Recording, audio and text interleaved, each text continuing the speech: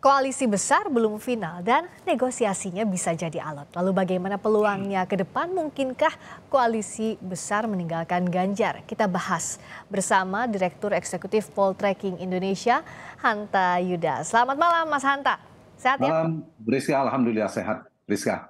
Terima kasih sudah hadir di Sapa Indonesia Malam. Nah, kalau terakhir kan Pak Jokowi bilang yang rukun, yang guyup untuk 6 parpol pendukung pemerintah. Tapi bicara soal koalisi besar masih mungkin atau enggak ya Mas Hanta? Karena tampaknya galau-galau terbagi antara ke Pak Ganjar atau ke Pak Prabowo. Jika koalisi besar itu terdiri dari seluruh partai koalisi minus Nasdem, termasuk PD Perjuangan, KIB dan KKIR, peluangnya semakin kemari per hari ini, Priska, menurut saya semakin kecil. Kalau maknanya plus PD Perjuangan ya. Karena ada dua calon presiden yang memiliki potensi kemenangan yang relatif sama dan kompetitif. Artinya sepanjang Ganjar dan Prabowo memiliki peluang kemenangan yang sama, titik temunya sulit. Mengapa? Karena salah satu dari mereka kecil kemungkinan ada yang mengalah menurunkan ego politiknya untuk menjadi cawapres. Itu satu. Nah, yang kedua, sepanjang tidak ada juga pergerakan elektabilitas yang dilakukan misalnya terhadap Anies Baswedan yang dianggap kandidat yang ketiga, maka juga agak sulit ada perubahan peta koalisi. Kecuali ya, ini saya berbasis pada pusaran elektabilitas. Karena berdasarkan elektabilitas, kalkulasi kemenangan, Priska, ada 3 capres ini kan yang berpeluang menang, yang berpotensi besar, Anies, Ganjar, dan Prabowo. Karena itu, kalau kita perhatikan, jika tidak ada perubahan seperti saya katakan tadi, terkoreksi elektabilitas dua di dalam pemerintahan ini, misalnya ada salah satu yang tiba-tiba naik, menjulang antara Ganjar dan Prabowo, atau salah satu menjadi lemah, terdegradasi, artinya antara Prabowo dan Ganjar itu memiliki margin yang menjauh, itu ada potensi. Sehingga ada yang realistis, kalau gitu satunya jadi wakil. Itu satu. Yang kedua, kalau ternyata elektabilitas Anies Baswedan menjulang, menguat, trennya naik, sehingga koalisi-koalisi ini melihat yang di luar, yang tanda petik berjarak dengan Pak Jokowi ini kemudian memiliki kekuatan besar, maka mereka terpaksa atau dipaksa untuk bersatu dalam koalisi besar. Nah, per hari ini, Priska, kita lihat tidak ada indikasi itu. Indikasi di mana Ganjar dan Prabowo masih relatif kuat, Anies Baswedan juga stabil atau stagnan di kisaran begitu. Nah, per hari ini saya melihat tidak ada potensinya, atau bahkan potensi akan menjadi koalisi besar, bergabung PD Perjuangan 2 ini agak sulit. Nah, kalau ternyata koalisi besar itu dimaknai minus PD Perjuangan, di luar Ganjar, yaitu menggabungkan KIB dan KIR, minus P3, itu peluangnya sedang besar. Sedang ada komunikasi yang intensif dibangun oleh Golkar dan PKB, yang capres kemungkinan Prabowo Subianto. Nah, kalau KIB, KKIR, kita katakan KIB-nya tapi minus P3 ya, dan PDIP dipisahkan begitu. Siapa capresnya, apakah mengerucut ke Prabowo? Apakah memang daya tawarnya lebih ke cawapresnya? Toh PAN juga sudah duluan announce bahwa mendukungnya bakal cawapresnya Pak Erick Thohir.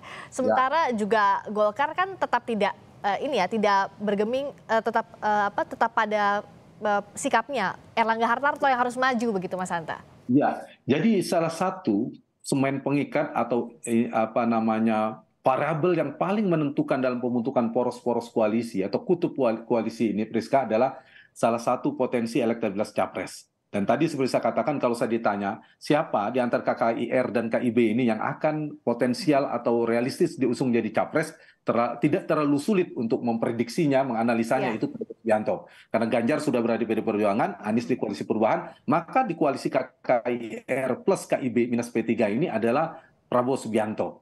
Apa yang menjadi faktor pengikatnya, yang menjadi titik temu, faktor kekuatan elektabilitas dalam konteks ini Prabowo Subianto. Yang kedua adalah kalkulasi realistis dari para ketua umum partai. Artinya apa? Terkait dengan insentif politik yang mereka dapatkan, baik secara elektoral maupun power sharing yang mereka dapatkan. Yang ketiga yang bisa mengikat adalah faktor kingmaker. Dalam konteks ini, karena mereka ada partai-partai di dalam pemerintah, adalah faktor Joko Widodo. Pak Jokowi menjadi salah satu variabel yang perlu diperhitungkan untuk mengikat mereka ini, karena bisa menghimpun ketua umum partai ini oleh Pak Jokowi. Nah, yang menarik betul seperti Rizka katakan tadi, yang menjadi titik kerumitan nanti justru adalah penentuan cawapres. Padahal variabel cawapres sangat menentukan kemenangan, di mana antar capres ini tipis selisihnya, sangat kompetitif. Dan posisi cawapres harus tepat. Kalau keliru menentukan cawapres bisa tergerus dan kalah. Tapi kalau tepat memilih cawapres yang komplementer, kontributif elektoral, itu menjadi peluang kemenangan. Tetapi titik kerumitannya adalah menentukan cawapres. Betul, Friska.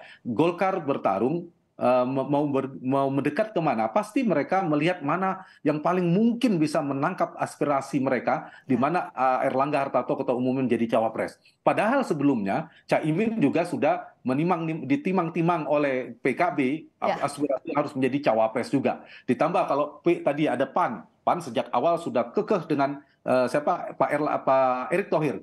Pak Erick Thohir bisa diterima di Ganjar, saya yakin PAN akan bergabung ke PDP. Tapi kalau ternyata Erick Thohir menjadi cawapresnya Prabowo, maka PAN saya yakin akan bergeser ke Prabowo. Jadi ada titik kerumitan, tapi sekaligus menyimpan kerentanan koalisi. Kalau tidak berhati-hati ya bisa sulit juga terbentuk koalisi yang solid.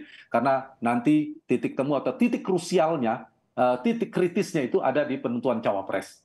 Nah, untuk mengurai titik kritis tadi, apakah seperti yang Mas Hanta bilang, kingmaker di sini Joko Widodo jadi satu faktor penentu untuk membuka benang kusut soal siapa ya pasangan bakal cawapres untuk Pak Ganjar ataupun Pak Prabowo? Setuju, itu salah satu variabelnya. Saya pada premis itu, hipotesa itu menguat sekarang ini. Karena kita tahu si capres ada Ganjar, ada Prabowo. Yang dianggap mereka berdua ini adalah orangnya Pak Jokowi. All the president mens. Mereka berdua. Kalau ini yang bertarung, maka cawapresnya pun kita bisa prediksi kemungkinan faktor Pak Jokowi juga menentukan. Selain ada Ibu Mega tentunya. Nah, nama-nama yang muncul nanti yang menguat, apakah keluarnya adalah para ketua umum partai, menurut saya nanti ini berebut kotel efek korjas, mungkin pada titik tertentu para ketua umum partai bisa jadi mengalah, memberikan kepada yang bukan ketua umum partai, tetapi memiliki potensi elektabilitas besar. Karena itu cawapres yang potensial itu Briska satu, dia punya potensi elektabilitas, melengkapi si capres, baik Ganjar maupun Prabowo. Supaya apa? Supaya komplementer secara elektabilitas. Lihat pasangannya yang serasi, saling melengkapi Jawa luar Jawa misalnya, nasionalis religius misalnya, kekuatan NU dan seterusnya. Yang kedua adalah akseptabilitas. Soal tingkat penerimaan tertinggi ketua umum partai yang terima siapa. Dan satu lagi yang menentukan, saya setuju tadi, adalah soal akseptabilitas kedekatannya dia dengan Pak Jokowi. Jadi figur-figur cawapres yang dekat dengan Pak Jokowi, nama yang disebutkan Pak Jokowi ketika ditanya oleh media Lebaran kemarin, urutan-urutan, saya kira itu tidak terlalu jauh dari nama-nama yang disebutkan Pak Jokowi tersebut. Terakhir, Mas Hanta, bagaimana pula pengaruh pertemuan Pak Luhut dengan Pak Surya Paloh, juga Bu Mega yang bilang bahwa banyak kok parpol yang sudah mengincar untuk dekat-dekat PDIP dengan peta persaingan saat ini dengan otak-atik formasi koalisi?